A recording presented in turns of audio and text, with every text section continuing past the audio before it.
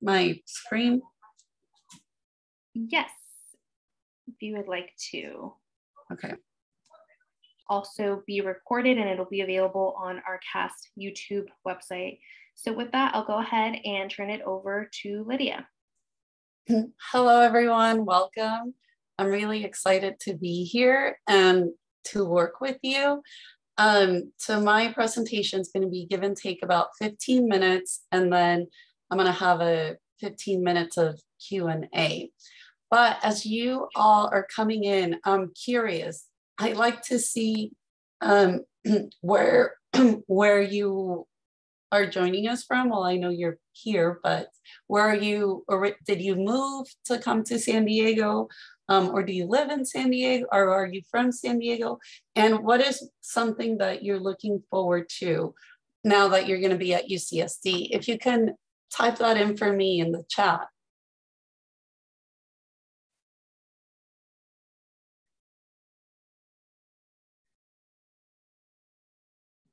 So maybe if you want to share something in the chat with me, that what is something that you're looking forward to now that you're at UCSD, whether it's to walk to the glider port, to, if you can type it in the chat, please. If it's a meal you're looking forward to. They're letting us know the chat is disabled. So let's see, let me see what's going on here. That's probably why we're not getting any submissions. So they're saying, yeah, they're letting us know the chat is disabled. Lydia, on your end, do you see in the chat, on the chat box, if you're able to enable that? Let me see. There's like a little arrow. Okay, I think it should say everyone now. Okay. Let's try that one more time. All right. Sorry about that.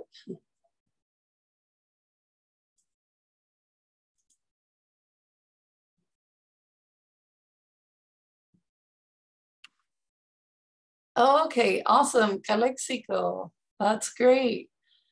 Socializing and becoming more independent, definitely. Those are something that it's something exciting, right? Meeting friends, doing things on your own. Okay, we have somebody from LA. The food, yeah, there's a lot of food options. So that's really also exciting. Livermore, excited about meeting new people. Absolutely. I am from San Diego. And looking forward to being in the dorms and meeting new people. That's always so exciting. San Diego bound also. I'm looking forward to move-in day. That's so exciting. San Diego, meeting new people. Okay, I love the excitement, but we're all, okay, we are thinking independence. We want to make friends, moving in. Okay, a lot of San Diego, Torrance. Right, I love this. So much excitement. I'm from San Diego. Okay. Yeah, a lot of being independent. This is great. Well, you're going to get a lot of that in college. And I'm particularly excited for you that you're excited to meet new people, because that's going to be very helpful. And I feel that's going to be like something that's going to help you a lot, you know, when you have your friends and when you're meeting people to get through the harder challenges. All right. Well, thank you for sharing. So I'm going to go ahead and get moving to the next part of our slide. All right. So I am here to kind of represent all the colleges today. As you know, there's 7 colleges. I'm going to start with a little bit about myself. My name is Lydia Ramirez. I am one of the senior counselors at ERC, Academic Advising. I am first gen. I was born in Mexico City. I lived there till I was 8. I go back often. And then I moved to San Diego. I'm a first gen student. Well, I was first gen alumni now myself, but not alumni from UCSD. I attended the University of San Diego for my undergrad, and I attended Point Loma Nazarene for my master's. So what I also want to share with you, I want to talk about the different colleges, what we do, tell you a little bit more about what you can expect from your college advisor, how to connect with us before fall, and just go over some general questions and some Q&A at the end. All right, everyone, well, welcome. So again, I just want to clarify that I'm representing all the colleges. So if you're not in ERC, we may not see each other, but I'm going to show you who is your contact, who is your point of contact. Okay, so you're probably wondering, right? How am I going to navigate at UCSD?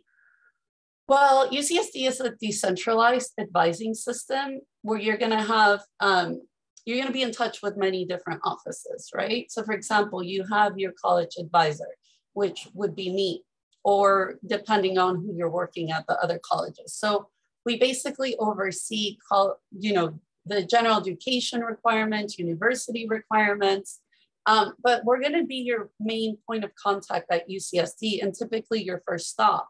So if you don't know where to go or how to go about things, I encourage you to start with your college advisor and we'll refer you to the appropriate person or office.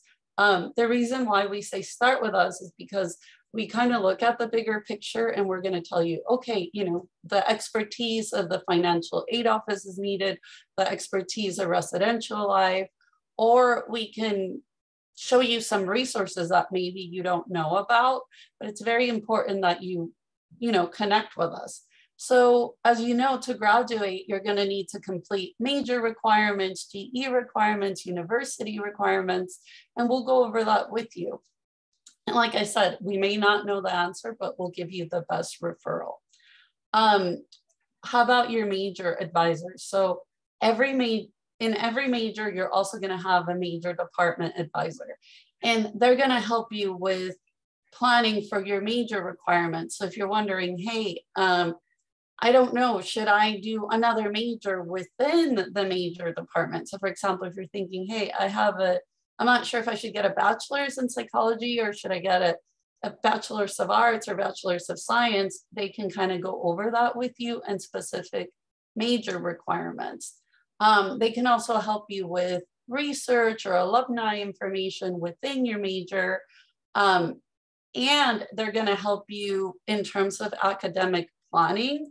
They're going to be your main instructor of your major, but the college, we kind of put the final puzzle piece at the end. And that's because a lot of the major courses are not offered all the time. So we kind of, we want to make sure that we look at the big picture, like I said earlier.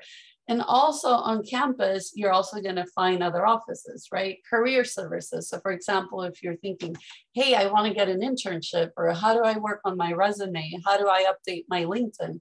Well, career services is going to be a great resource for that. Or they're going to say, hey, people are visiting from this industry. They're going to give a workshop or things like that. You also are going to have other offices like the financial aid office, the international center. There's so many offices, right? All right, let me go to the next slide.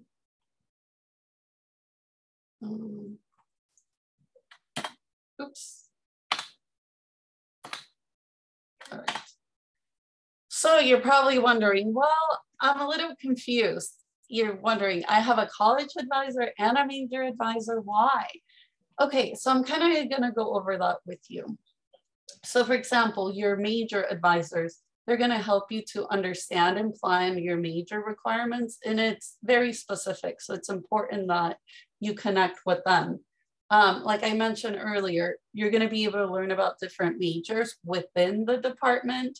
They're going to have different department policies and procedures. So if you're thinking, hey, I want to petition a certain class that I want to take at a community college, what are my options?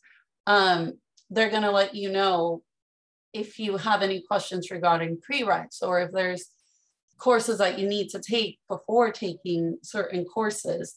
If you want to do research within the department, if you want a specific internship in that field, TA opportunities, and they can talk to you about graduate professional schools options in the department they may offer. That doesn't mean you can't talk to us about it, but it's more specific things. So say if you're like, hey, I want to know, what do I need to do to better prepare for the master's? When's the deadline? Things like that. And then, right, your college advisors, and you're wondering, okay, this is confusing. So we're basically here again for the bigger picture. We're going to help you plan for your GE requirements, your university requirements. If you're wondering, hey, well, I want to drop with a W, what are the policies? Or I'm going through something personal, what are my options? It's important that you connect with us early on so we can explain your options to you. So don't be afraid. And like I said earlier, we're going to help you connect with resources that can help you reach your goals, or maybe tools, right? If you're saying, hey, I'm really stressed, I might say, okay, what's going on? And, we'll go over your options. We're going to help you with your educational goals, a lot of planning, a lot of long-term planning.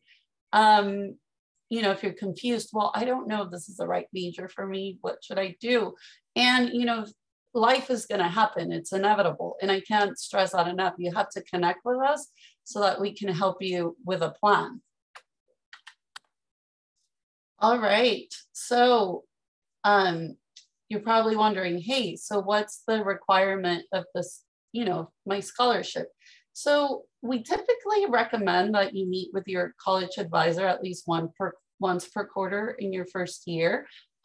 Just so that you're also aware, okay, aside from meeting your requirement of your scholarship, so that you understand what is expected of you in terms of, hey, how do I meet those requirements? Am I doing a good job? What should I be thinking about? What should I be doing? What classes should I be taking? Because it's only going to be, for your benefit. And in terms of how can I meet the requirement? Is it by making an appointment? Is it by sending in a VAC? That's going to be different at every college. So make sure that you get clarification with your CASP college liaison. Also, I want to express enough. You want to make sure that you're reading your VAC and you check your UCSD email, because that's where you'll be hearing from us in the universities. So you can contact the academic advisors. I believe it's August 9th by going to vac.ucsd.edu, and you should be able to ask us questions directly electronically in regards to your fall quarter schedule. And you're also going to be receiving an enrollment guidance where it's a little bit general, but it's enough to ask you questions where you can select your courses. But if you need further clarification, like I said, you can reach out on the back. And I can't express this enough. For some of you that have to do the academic background, it'll vary for college. Just make sure if it is a requirement, you would already know about it by now, that you do it by the deadline. And if you haven't done it, just make sure that you do it, because that's going to help us help you, provide you the right resources. All right. Okay. So remember that I said that I may not be your liaison and I'm here representing all 7 colleges. Well, these are all the liaisons at UCSD. So if you're at Roosevelt College, Arnell is your CASP liaison, Carla at Muir, Michael at Marshall, Amato at Warren, myself at ERC, Aaron at 6th College, and Stephanie at 7th College. Some colleges, again, like each college works differently, where they might say, hey, you need to meet with a specific liaison. And some colleges may say, you can meet with any of us. But if, for example, if you feel more comfortable approaching us because you already have a familiar face, absolutely, you're more than welcome to. So sometimes you may not also meet with the CASP college liaison, but you can, like I said, absolutely meet with them. And then the wait might be a little longer, but we can certainly get you scheduled with, your college liaison. Okay, let me move to the next slide. All right, well, as you know, the fall quarter is just around the quarter. It's just around the corner. So just make sure that you pay attention to these important deadlines. So you should be able to view your enrollment time on August 1st. Please set up an alarm. So that way that day, at least you can log in and see, okay, this is the time where I'm going to be able to enroll for courses. And at that point, you also want to set another alarm, right? Because at that point, you already want to be ready. You already looked at the course scheduling and you're ready to go, so that when your time hits, all you have to do is just enroll. Again, I want to remind you, complete Compass/pre-orientation. It's due July 29th. You have to register for orientation, which the deadline is also on July 29th. Your enrollment guidance, that's going to be available on August 7th. So if you also, I want to express, if you already mailed like your transcripts, if you already mailed everything that was required by the July deadline, you should be able to see your degree audit updated by mid-August. So again, pay attention to this. The enrollment guidance is going to be important in helping you, because that's where we tell you, okay, this is, if you're thinking about this path, or if you're thinking about this path, this is what you should enroll in. Again, the VAC opens on August 7th, so you can communicate with us at that time. And the new student enrollment begins August 18th for first years. But again, you're going to be able to view your enrollment time on August 1st to see what day starting August 18th you're able to enroll. So again, if you want to, take a picture of this with your cell phone, just so that you're aware of these deadlines coming up. So I'll give you like a couple seconds and then I'll move on to the next part. All right, well, I want to make sure I dedicate plenty of time to answer your questions. So I'm going to stop sharing my screen and then maybe I can answer some questions on the Q&A.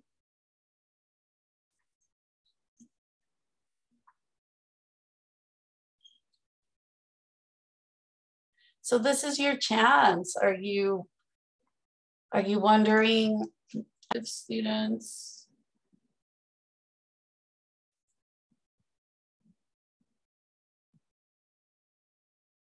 So they're gonna have different requirements. So wait a minute. Okay, this brought me to the wrong. But let's try current students.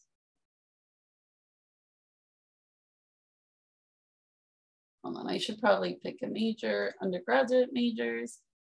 So let's just say mechanical and aerospace engineering.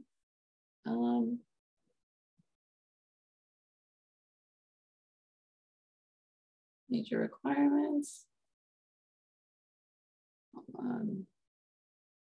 Let me see, let me try, I don't know why. Sorry, I do this often and I can't find a specific example. So let's do computer science.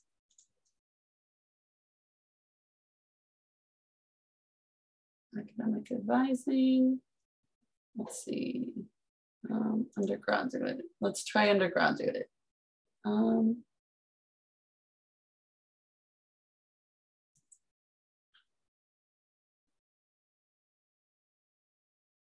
Okay, so then here it tells you more about the admissions to CSE. So it's going to vary, right? They're telling you review the eligibility requirements, determine which quarter you'd be able to apply.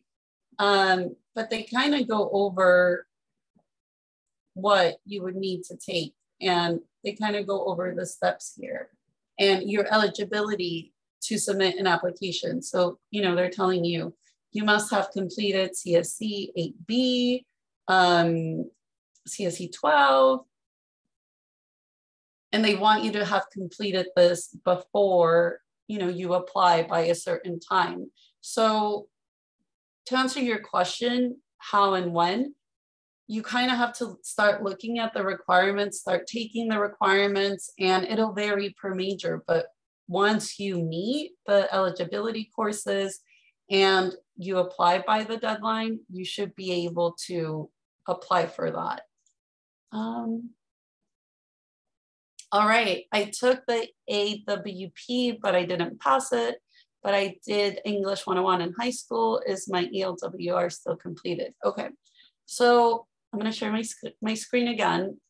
I would advise for you to connect with the ELWR office, but there's different ways that you can meet the ELWR requirement. So how do I meet the ELWR requirement?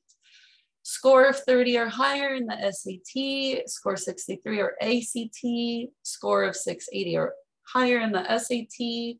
And they kind of tell you, okay, by taking the AP exam or an IB. However, if I don't have any of those, can I take an exam? You can take an exam for the ELWR. So I know you were asking, I did English 101. Does that fulfill my ELWR? I don't believe so, because these are the ways in high school how you could have met it.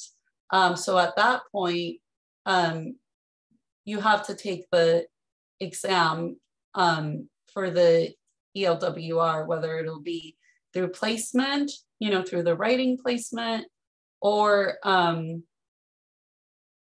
other options. So definitely, I'm going to share this with you so you can kind of read over that. And I'm going to post it on the chat. And you can contact the ELWR office specifically for your for that case. All right, let me stop sharing. What does it mean to be sophomore standing? So every time you complete a certain amount of units, then you'd either be sophomore standing, junior standing. Sophomore standing doesn't really give you a specific benefit other than, okay, I have more units, I can enroll in more units. When you reach junior standing, then you can take upper division courses. All right, I've emailed ELWR, but they never replied to me. Definitely they will communicate with you. Give them a little bit of time. I think right now it's a busy time. A lot of questions are coming in, but definitely that will be your best point of resource, especially if you're thinking, hey, I want to move quick. I thought I sent this in. So at least it's in their radar.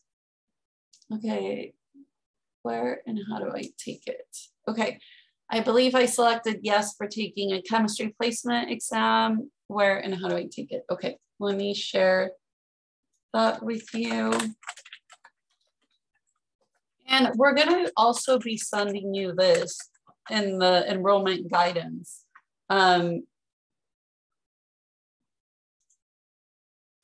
In the enrollment guidance, we're going to say, okay, this is what you should be doing. This is where you can take the placement exams and whatnot. So let me put this on the chat. Lydia, as you're putting that in the chat, I don't mean to cut you off. I just want to let folks know, I know, we're going until 11:15. It sounds like some folks still have questions. If you're available and can stay for a little bit longer, that'd be great. But I will say, as questions come, please drop them in the Q&A. That does provide a faster response. But for anybody who no longer has questions, just wanting to let you all know that we do have an hour lunch break. We will be connecting again at 12:15. You will be connecting for your group activities. So if you do have a summer intern, your summer intern has already sent that group activity link. If you are unsure what we may be talking about, please go ahead and drop that in the chat if you need some assistance for your summer intern link, but just wanting to make that time check as well. And thank you so much, Lydia.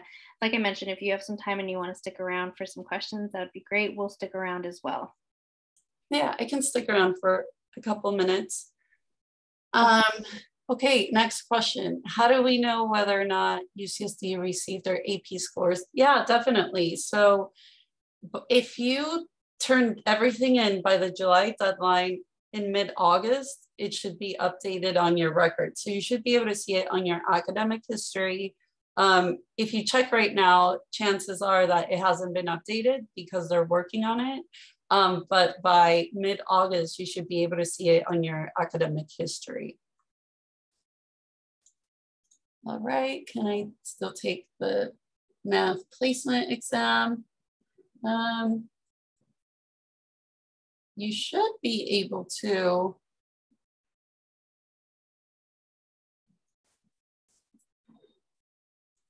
I'm gonna share the math testing link, okay? If it says sophomore standing, does that mean the units there are GEs and major requirements, or just units in general, even if they don't count towards graduation? Yes, excellent question. Absolutely. So if it says sophomore standing, it doesn't matter. The system is not thinking, oh, you're sophomore standing because you've only taken classes for your major or for your GEs. No, the way the system rates it is your overall unit. So if you're already sophomore standing, it's because you probably brought in a lot of APs or you took a lot of courses at the community college, but it doesn't really identify if it's towards your majors or not. It's just general units that will count towards graduation.